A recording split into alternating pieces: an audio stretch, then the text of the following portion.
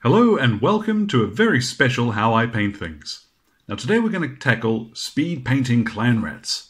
There are probably some methods out there that are even faster than this, but this fella here took less than 15 minutes. That's just painting time, of course, not counting how long it takes for Agrak's Earthshade to dry. But I reckon he came out looking pretty cool. And if you want the bulk of your troops looking like this, here's how. Now we're not going to muck around too many things with, dry brushing or what have you. Just a real quick, easy method. So I've got all the paints going to be listed in the description below. Feel free to follow along. Now to start him off, I've given him a quick primer spray of leather brown from Army Painter.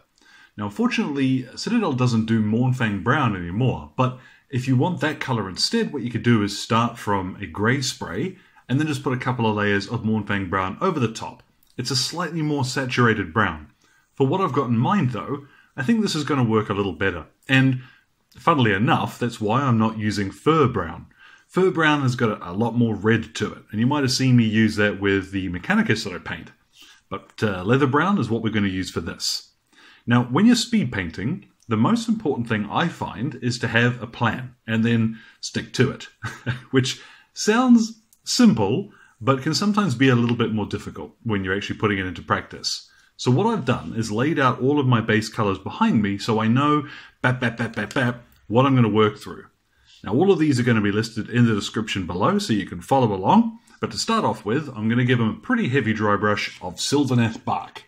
Let's get cracking. I'm just working this into one of my cheap dry brushes, and you know how normally I turn around and say, oh, carefully dry brush the edge of your base so you know how much you'll leave. Nah, we're just going to get straight into it. Really, this is not going to change the colour very much. What we're going to get is just a little differentiation between high points and low points. We're going to sort of fake out some highlighting, particularly on the fur. Don't worry too much if you end up hitting anything you're going to paint later, like skin, shield, and the like. Just use this to get a little bit of highlighting done. You'll see it's not a huge difference, but once we shade it, that will stand out. Okay, so that's step one. Now from there we've got our lead belcher, and you can paint this straight over the top of the brown. Anywhere that you sort of miss or it doesn't quite cover perfectly, you're going to get a cool kind of rusty effect by the time we're done. So all of his mail, some of these armor plates, like some Skaven aren't wearing armor, they've got quite a lot of skin and cloth instead, but these plates across this guy's back, anywhere that you want to be metal, obviously paint that in now. You can be quite rough with it, and you may find you want to use slightly less water than usual in your paint so that it doesn't quite flow off as easily, which sounds counterintuitive, I know, but we want that slightly patchy brown appearance underneath to some of these metal areas. Now to paint his skin, I'm actually switching to a Vallejo paint for this because it's going to give me slightly better coverage in the tone that I want. If you don't have access to it, or you just prefer sticking to your Citadel colours, you could use Bugman's Glow here instead, but that will be a little bit darker than what we're going. This is beige red? Beige red? Beige red, yes. And if you remember Talon Flesh, one of the old foundation paints, you'll know what's going on here. Now, beige red, I'm going to just do all of his skin. So around his face, up his nose and what have you. And there is a little bit of a choice to be made. If you want to do all of the arms in the skin tone and then just sort of leave the fur brown, or do you just paint the hands in that skin tone and then leave the whole arm brown and not worry about painting, having to paint extra skin? People recently I see doing a lot more skin on the Skaven, so that's it's up to you to decide really. But any areas that you do want to be skin, hit them now, and don't worry if you're not being very careful. Like things like these foot wraps, for example, we are going to go back over those in a couple of minutes. Now you'll probably find with beige red that you do need to go back and give some areas a second coat, but to be honest, with batch painting, if you're doing 5 or 10 rats at a time, by the time you finish the first coat on the 5th bloke, you can go back to the first and give him his second. It's like the only stage you're going to have to do 2 coats on this. Now speaking of, I've got Mephiston red here, and we're going to do all of the cloth. And whatever army you're doing, or whichever sort of clan you want your guys to look like, you can swap out this step for whatever colour you want to use. Now I'm going to quickly cover in most of these areas. And if you wanted to, you could even do the sort of leather effect on some of these shields. I'm not going to. I'm going to leave it brown because, hey, why add more work? So this will not take terribly long. Now some of your rats are going to have way more red on them than the others, like they'll have less visible armor. You, of course, can be the judge of that. Once I've got now is my Balthazar Gold, which is a nice brassy color. I'm going to pick out any brassy bits of metal. Shield bosses are a prime candidate for this. And following the same sort of principle with the silver, if you have a little bit of brown showing through, it doesn't matter. So pick out those. Any little charms, for example, this is a good spot for this. Then any teeth, claws, or cloth, I'm going to pick out with a little Rakarth flesh. As always, making sure you're just adding a little bit of water to make sure it flows. So these leg wraps, for example, they're a good candidate for that. Now, anywhere that you come close to somewhere you've already painted, and you want to save some time, you're worried about going over and hitting those other areas, just leave a little bit of brown instead of trying to get it really close. What you'll find is that when we shade these guys, you're going to get sort of a secondary shading effect, and no one's going to notice.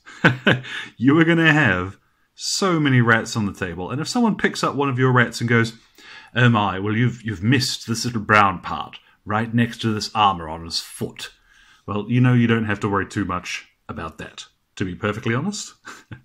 So let's get this little bit of cloth here too. Then finally, just a little bit of Steel Legion drab. And you can use this for two things. You'll notice that some of these guys have got little pouches and stuff, and just a wee bit of Steel Legion drab will add a little bit of visual interest between that and the back of these wood bits, for example. And you can also, smear it all over your finger. I don't know what that's going to do. Maybe it brings us luck. But you can also use this to paint in any wood. I would recommend, if you're in a rush and you don't really need these guys to look perfect, don't worry about painting spears, but you can do, so we'll do it just for the sake of argument. What will that look like when we're done? Now, with all of your base colors applied, that's when you want to go back at the last stage and do any little bits of tidy up. You'll find it's much quicker. Oh, I've missed a bit. Speaking of, you'll find it's much quicker to sort of wait till this stage, go back and finish any little bits like that, rather than stopping and starting at every single step. So, give me 2 seconds. There we go. You saw nothing. What I've got now is my old friend, Agrax Earthshade, and I've given this a good shake.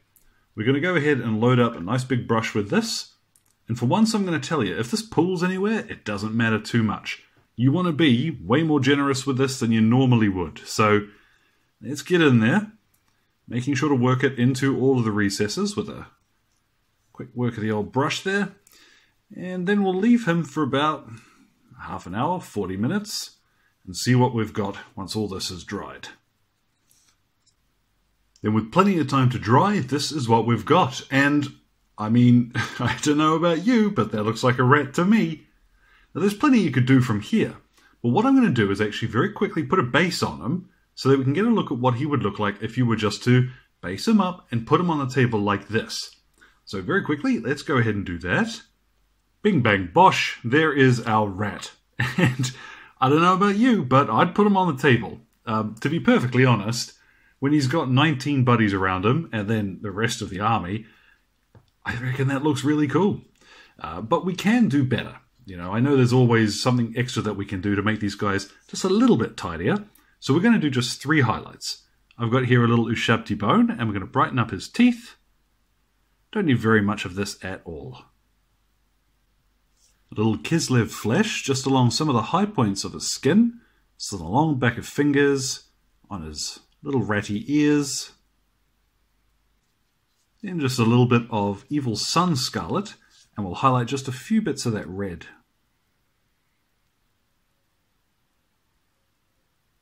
This is easier when you haven't put the tufts on already, so bear that in mind, guys. That should be your last step. Now, if you want to test how steady your hand is, you can also paint in the eyes with that little bit of Evil Sun Scarlet at that stage too. Now, I did say 3 colours. told a wee fib. Let's get a little bit of Liberator Gold. We'll just do a tiny wee bit on some of these brass areas. Just add a little bit more to them. And there we have it, guys. From start to finish, without counting drying time, a Skaven Clanrat in less than 15 minutes. Now, it takes a little bit of practice. Obviously, I've been doing this for a while, but the techniques are themselves really simple. All it requires is that plan. Like I mentioned, you want to go in knowing what you keep wanting to do next. Now, you could do much more with this. You could highlight the wood, you could highlight the metal, but for our Clanrats, our bulk troops, I think he looks pretty good. So hopefully, guys, something there was interesting to you. Like always, feel free to drop a comment in the old box below. My Twitter and Facebook are both linked there too. So, thank you very much for your time. You guys enjoy the rest of your day.